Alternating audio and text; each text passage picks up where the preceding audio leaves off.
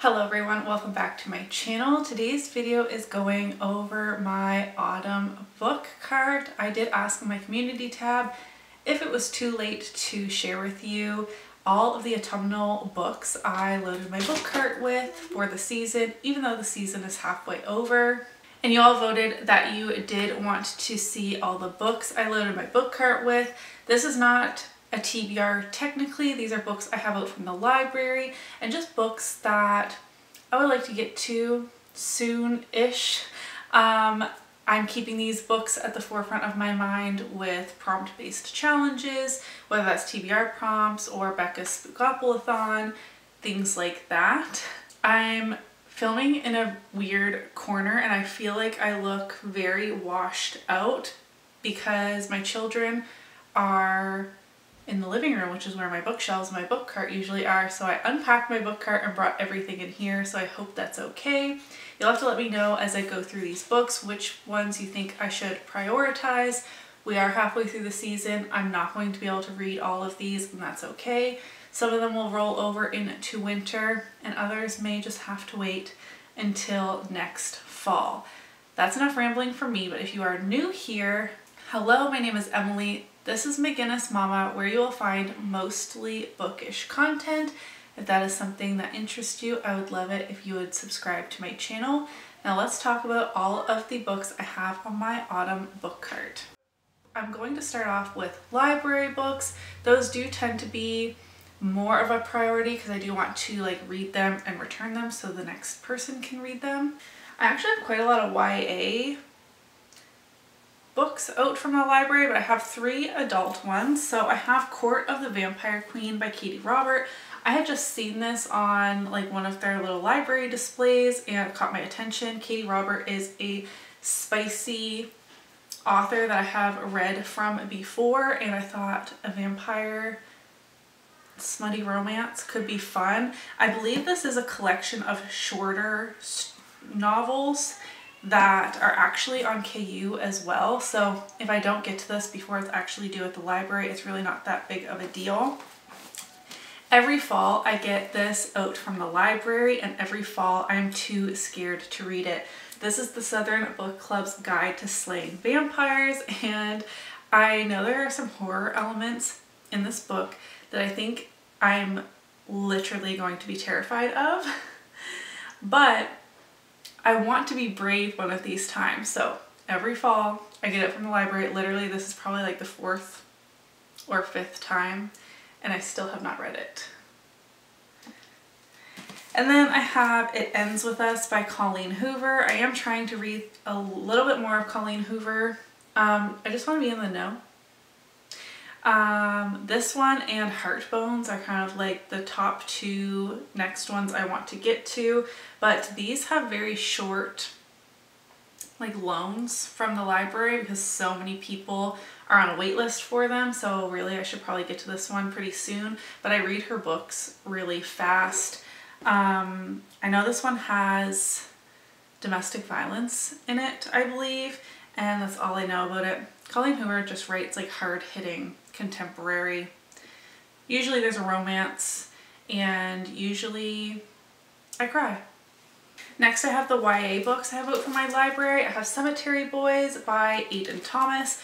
I thought that this would be a fun, I think it's YA, not middle grade, queer novel with some scary elements. So I thought this would be a good autumnal read. I have The Silvered Serpents, which is book 2 in the Gilded Wolves trilogy. I don't know if that's what it's actually called, but The Gilded Wolves was the first book, which I did read recently and really enjoyed. And now looking at this, this is definitely more winter vibes. So, I mean, it doesn't really matter, but this is set in snowy Russia. The first book was set in France. I also have Immortality, a love story by Dana Schwartz out. This is the second book in the love story duet. The first one is called Anatomy, a love story. This has gothic, historical vibes, and I was really interested to finish out this duology. Would knock a series off my list. It's YA and a quick read. And my last library book I have out right now is 5 Survive by Holly Jackson. I haven't read any Holly Jackson before, and I feel like her books are perfect for the fall. I think this is a standalone thriller, and I think there are 6 teens and only 5 of them survive somehow. I think there's like a car accident. I'm not really sure. Red Kenny is on a road trip for spring break with 5 friends. 5 survive, and there's 6 of them. I've heard that these are, you know, not people's absolute favorites, but a really fun time and a quick read, and I think I will really appreciate that. Now I have all of the books I own.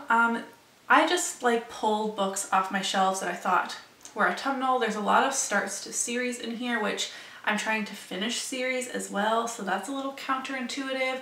There's quite a few things on here that are on my These Books Will Self-Destruct and 23 books to read in 2023 list. So these are more priority reads no matter the season as well, but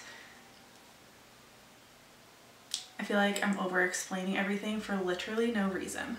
Okay, again, in no particular order, I have Hellfire by Muriel Pomeroy. This was kindly gifted to me by my friend Leanne off my Amazon wish list. This is a very dark, very spicy romance, and that's all I know about it. I have The Alchemist by Paulo Coelho. This is the opposite of that. This is like a classic fantasy. It's very short. I have heard that it's very like enlightening. I don't know if that makes sense. And I had put this on my magical readathon TBR in April and never got to it. Actually, Wyatt chose this for me to read. And I think this is on 23 books to read in 2023 as it is so short. I'm not sure. I have One Dark Window by Rachel Gillig. This was kindly gifted to me by Oksana, who is another social media friend. I'm so grateful to have made so many friends in this YouTube, Instagram space. This is a gothic adult fantasy that I've heard really great reviews of, and the sequel came out this fall. I have Red Rising by Pierce Brown. This will be a reread for me, but I read this in like 2019 and never continued the series. Recently, Rachel from Raven Haired Reader has been raving about this series, along with like the typical people that do, like Becca from Becca and the Books loves this series. And I have the first 3 books, which is like the closing of like there's like one arc, if that makes sense. Like there's kind of like a trilogy, and then is the next couple books a trilogy or a quartet? I'm not really sure. I want to reread this and then finally continue on. And then I have Belladonna by Adeline Grace. This is so beautiful, and I really wanted to prioritize reading this fall, but I haven't heard good reviews of the sequel, and whenever that happens I kind of pump the brakes because this will be like starting a series and then I will want to finish the series, and for some reason in my mind I'm like, oh, is it going to be a waste of time if people don't like the sequel? Does that make any sense? This is one of the most beautiful books that I own. Next I have Warbreaker by Brandon Sanderson. I have such a hang up on this book for some reason. I just can't get myself to start it. This is a fantasy standalone as of right now, and I've heard really great reviews. I have this beautiful UK edition. It has been on many a TBR. 2 books I'm going to share that are on my October TBR, my whole October TBR I'm not sharing with you, but I have Gone Girl by Gillian Flynn. This is a thriller that I have the audiobook out from my library, so I should get to it very soon, but I'm hesitant because it's quite long for a thriller, and I think I've been spoiled on the ending, so I will get to this though. I have Foundryside by Robert Jackson Bennett. This is another start of an adult fantasy series. Come in here then. This is also on my October TBR. As I said, it has a really cool magic system, and I think the cover gives autumnal vibes. But other than that, I don't know if it's like set in autumn or not. I have Vicious by V.E. Schwab. This is often on a fall book recommendation list. This is just a duology involving villains. I have A Shadow on the Ember by Jennifer L. Armentrout. This is on my 23 books to read in 2023 as well. I really want to continue with her books, especially since I own so many of them. And this is the next one I am supposed to read. And this has, you know, vampire-like beings, werewolf-like beings. That seems autumnal in my mind, even though I read those kinds of books all year round. King's Cage by Victoria Aveyard. I think this is the third book in the Red Queen series. This is the one I'm up to. I'm borrowing this series from my friend Rebecca, so I should prioritize continuing this series so I can return her books. I have No Rest for the Wicked, which is the second by Cresley Cole, which is the second book in the Immortals After Dark series. These are very short paranormal romances. I gave the first book 3 stars, and I kind of wanted to read the next one, maybe 2 and 3, and then if they're all 3 stars, I can more comfortably unhaul the like 15 book series that's currently on my shelf. 2 books that are on my These Books Will Self-Destruct that I'm pretty sure are just going to be unhauled by the end of the year.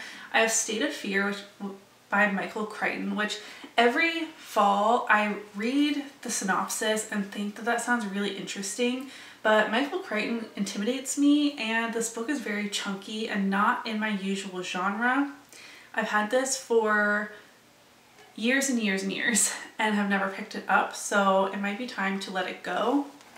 And the same can be said for A Painted House by John Grisham. This gives To Kill a Mockingbird vibes, which sounds like something I may enjoy, or it might be too similar. I really feel no call to pick this up when I see it on my shelf, so that's why it's on These Books Will Self-Destruct. Another book I got passed down by my father-in-law and has just been sitting for a long time. It's just not a priority, and if I can't work it in by the end of the year, it's gotta go. Another thriller, I have The Girl on the Train by Paula Hawkins. This was in a very old summer book haul that I reacted to a couple months ago, so I pulled this out. Another one that became a movie, and I feel like when people talk about the movie, like when they come out, it's kind of spoilery for the book. So kind of similar to Gone Girl with this one.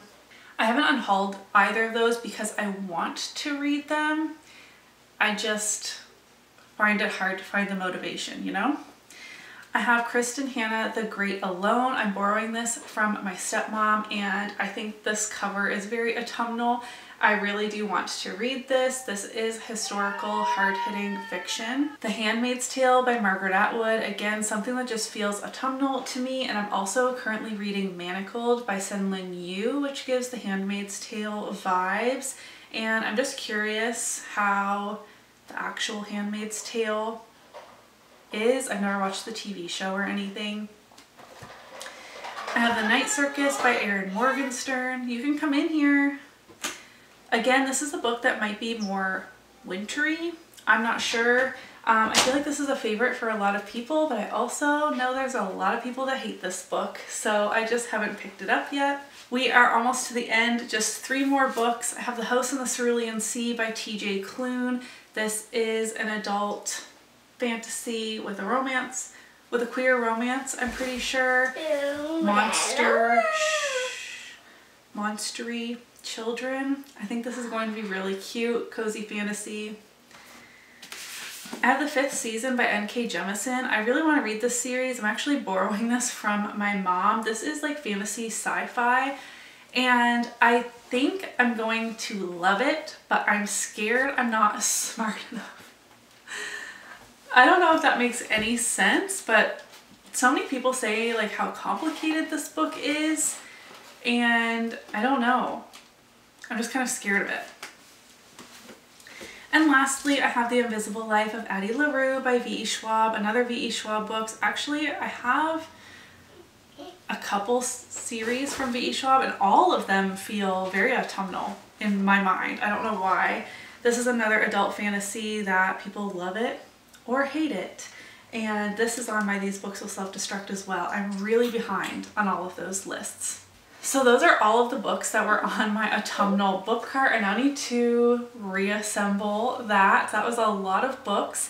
and we only have a couple weeks left of autumn, so definitely let me know which books you think that I should prioritize and which ones you think are fine to roll over into winter. Do you want to see this type of video seasonally from me? My book cart changes all the time as I read books off of it. I immediately kind of like fill the gap with a new book. If you enjoyed today's video, don't forget to give it a thumbs up so that I know, and I will see you in my next one. Bye!